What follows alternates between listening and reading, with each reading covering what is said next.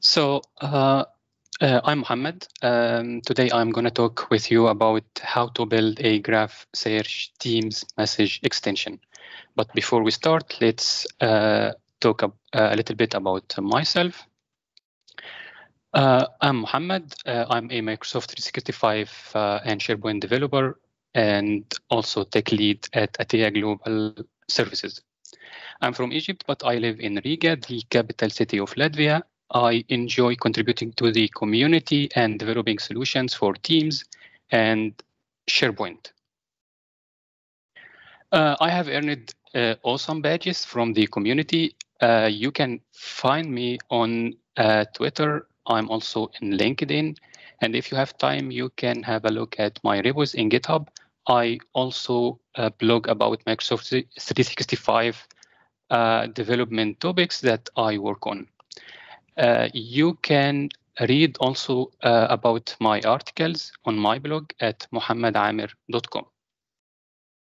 So the agenda for today is going to be about first the idea and prerequisites for our sample, and talking a little bit deeper about what we are going to do in order to build this sample, and the fun part about demo and exploring the code.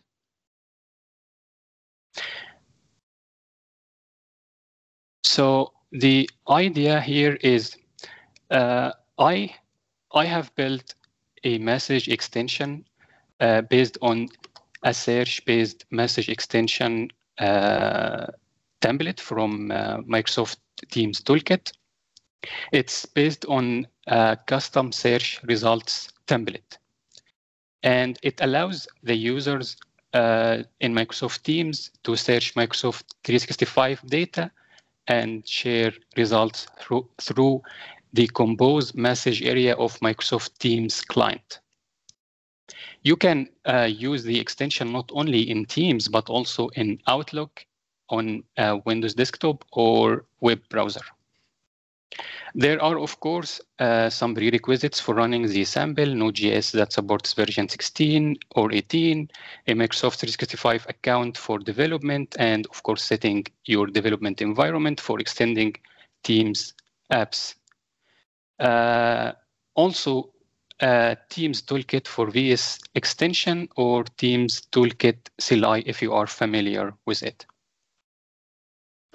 So before talking about the main areas of the sample, I have to say thanks to VS Teams Toolkit extension. I did nothing but changed some parts of the basic template of message extension custom search results template. And the main areas that you should change to build similar sample or app are first, the message extension search commands, and I'm calling it the message extension look. Well, I call it the message extension look because the list of search commands of the message extension will make the look of the extension. Second, build the message extension Azure infrastructure and required resources by provisioning all required resources for the extension, like pod service, app registration, or granting permission. All can be automated by Teams Toolkit. Then Microsoft extension single sign-on authentication. Then also after that, calling and consuming Microsoft Graph Search API and return results. Consuming this awesome API and how we can customize the search results depending on the selected search command from the extension. After that, sharing results through the Compose message area via cards with link to the selected item from the extension. Let's jump into the fun part and deep dive into demo. So just to save my time, I run the extension. And here you see 5 commands, and these 5 commands are the commands that I added to the manifest file, and this is how I made the log of the extension. When you will run the extension for the first time, you will be asked to sign in. I already signed in. That's why I don't have this sign in here now.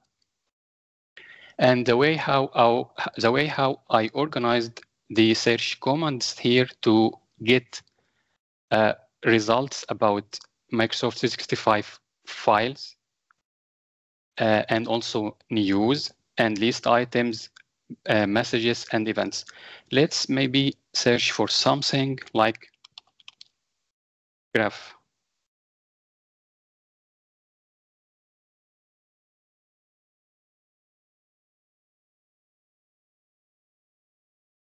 Well, let's select first files because I wanted to see all files.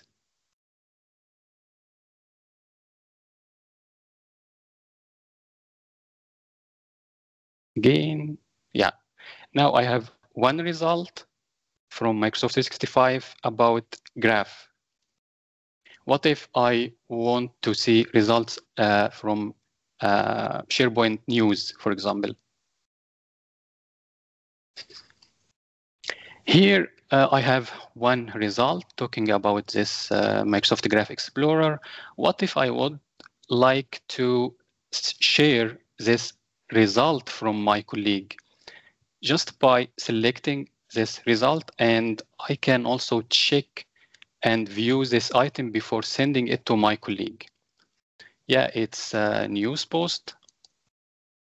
And let's share it with my colleague so he can also open it from his side.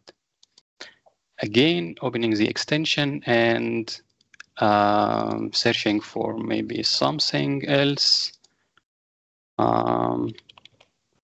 Viva. Do we have something?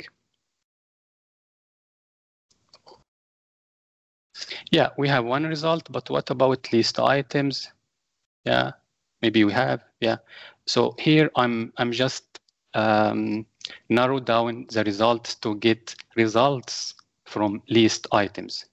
The same here, if I select messages, then I'm calling Graph API to get me all the messages that I received related to this Viva topic.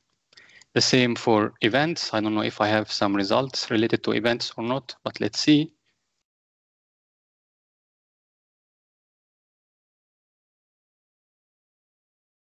Yeah, I don't have events. So this is how it works very quickly. Let's jump into the second fun part, which is the code. So the main important part here is the main file search apps. And in search apps, I started here by defining the authentication configuration object with some variables, a client ID, tenant ID, a client secret, and also defining another variable to hold the HTML page that will handle the single sign-on. There are 2 pages, one for the start and one for ending the authentication. And here in this function, handle the message extension query with SSO. It's being called with several parameters, including the callback that handle the response. In the callback function, the callback begins by creating a new on behalf of user credential object here by passing the token and the object that we defined previously that holds all our intra-app variables. Then defining empty attachments for later on, it will hold the card attachments that we will share with our colleagues through chat. And here, if it's the initial run, then we will handle the sign on and just return a preview item without doing nothing. But if it's not initial run, then we will initiate or initialize this token credential authentication by passing the credential and all required scopes to be able to get files, calendar, people, sites, mail, then initializing the graph client.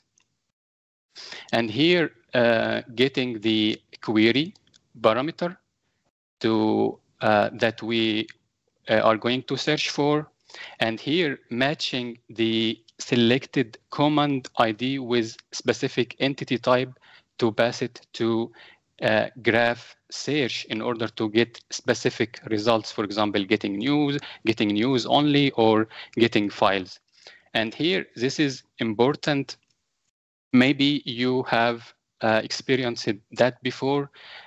For me, I thought about how to get only news. Then I thought about, okay, what about if we filter the files by adding something to the query parameter, which is promoted state 2. This will just return for us all news pages that are published. And then composing the response, passing the specific entity type by selecting specific command and the query and some specific fields, because we don't need all fields from Graph API. Then calling Graph API and getting the results, looping through the results. And as long as each entity type has its own properties, then I did something here to get the title, because it's different from entity to another entity when we call in Graph. So getting the title text, and here I'm only handling view item button or link for all entities except messages and events. Why? Because messages and events has different URL for the item. So for all entity, not for all entity types, but for most entity types, it has web URL, but messages and events, it doesn't have this web URL. Then passing the thumbnail card to the attachment array that we defined previously. Then one of the important parts of the code is defining, as I mentioned, the look for the extension. So by defining these commands, search files and search news and so on. Other than that, there are also important changes that I did for the Azure Bicep. If you are familiar with Bicep, then you will be able to get the point behind my changes. For here, we have some Azure resources. This is the parameters for the names of Azure resources. We have one Bicep for creating our resources and one for bot registration. If you follow my GitHub repo, you will find all the activities that I have done in order to change the basic template of custom search results to have this sample. And one also important part is handling authentication by these two files. And of course, the main two important files for Teams, Toolkit, apps, Teams app local and Teams app.yaml. So by that, I think I'm done. And